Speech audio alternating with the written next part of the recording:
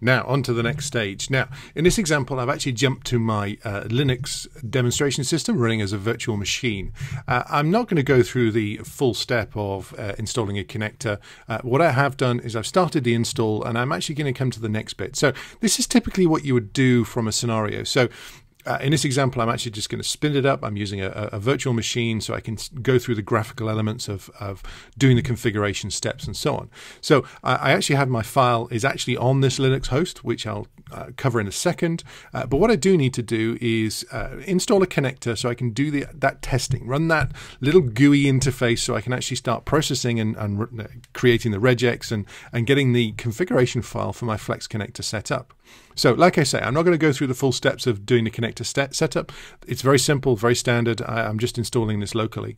But what I am going to do is start stepping through a couple of different ways of how we do this. Now, first example, I'm actually going to do this as a file. So I'm receiving this data, this log file, and I want to process that log file. So what do I want to do? I want to add a connector, and this is where we select what type of connector we want to process. Now, there's lots of different types, lots of different information, and what we want is a FlexConnector type. I'm not going to go through all of the examples here. We can do things like files, we can do ID-based databases, JSON followers, and so on. What I want to be able to do is, in its most typical example, is I want to be looking at using regex to process a file, or I want to use regex to process a folder in which a file is located. So in this example, I'm actually going to do the folder file. That allows me to identify when new files are placed into a folder and then have that match a particular sequence of the naming structure, for example, date, time, that kind of thing. And in this example, it's going to be very simple because it's just one file, but I'm just going to use this as a regex folder file FlexConnector. Next thing it's going to do is what do we want to do and where is the particular configuration settings and so on. So, do I want to process unparsed events? That's a really good example of what do we want to do if we don't fully match the log entry? Do we just want to process it anyway? You probably want to set that to be false anyway, but I'm going to set it to be true just to give an example of that. And we need to give it the location of where that log file is located. Like I say, I've actually transferred it to this Linux machine, and we're actually just going to browse to that particular folder, which is in my ArcSight Flex file source. So that's where the file is located. The next thing we do is we give it a configuration file name effectively. So I'm actually going to call this flex file. So there we go, flex file, and we hit next. Typically it's going to try and load that flex file. I haven't created anything yet, so there's nothing there, but I still do want to continue with that for the moment. So that's okay.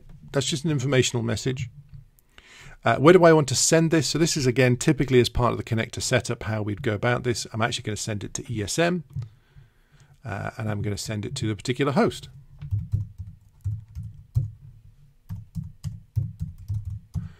We do need to give it the relevant authorization to allow me to actually send the data to it.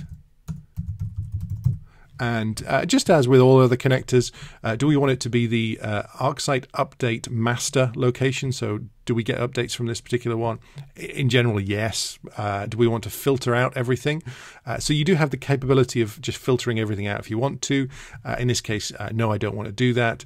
And is it a demo CA? Yes, it is. So let's just carry on. And what do we want to call this? Flex file demo. Location is on my VM. And we could put some further comments in there as well, but I'm not going to worry. And now it's going to continue and just finish the final preparation of this FlexConnector ready for me to start doing the final bit of the configuration around processing that particular log file. So there we go. We finished that. Do we want to import the certificate? Yes, we do. And it just imports the certificate, reloads and restarts the connector container that it's running in just to make sure that we are authorized to do so. So now we just finished doing this.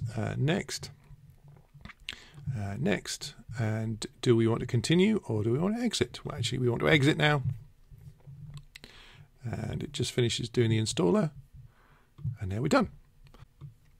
So what have we done there? What we have done is we've installed a connector, a FlexConnector, just to process that particular file in that location. We haven't done any configuration of the actual processing of that file yet, or how we're going to pull out those tokens or anything, but I've stepped through the initial steps that you would go through to configure that and to start that process. So that's the end of that very quick video, and next step we'll be going into actually looking at the configuration files and what we need to do to make those changes. Thank you very much.